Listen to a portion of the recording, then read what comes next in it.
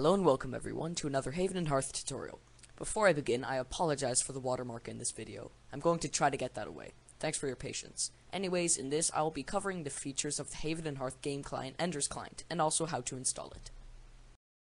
First, what is Ender's Client? Ender's Client was created by Enderwiggins on the Haven and Hearth forums as a client mod for Haven and Hearth.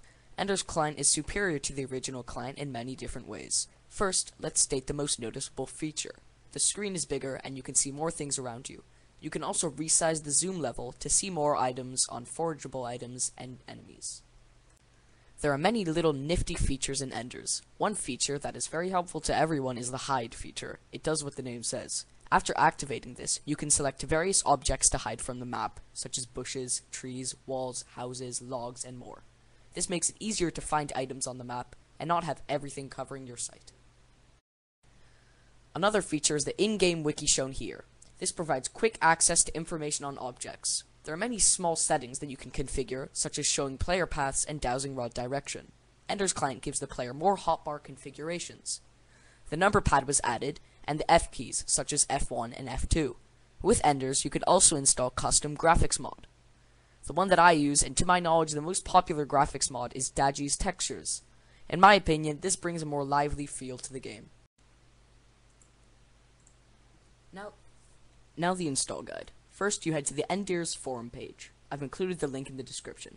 You should then choose the client for your operating system, either 32-bit or 64-bit. After that, you can extract the zip file to anywhere you like. Open up the Haven and Hearth folder. Then you can double-click run.bat and start playing, but you get this weird message. To solve this, first make sure you have Java installed. Then, go to local disk, Program Files x86, go down to Java folder, open JRE7, open bin, then scroll down until you found javaw.exe. Right-click that, and then click Properties. Copy the long thing after location. After that, you can go back to your Haven and Hearth folder, right-click run.bat, and click Edit. Then paste that as shown in the video here. Don't forget to add quotation marks.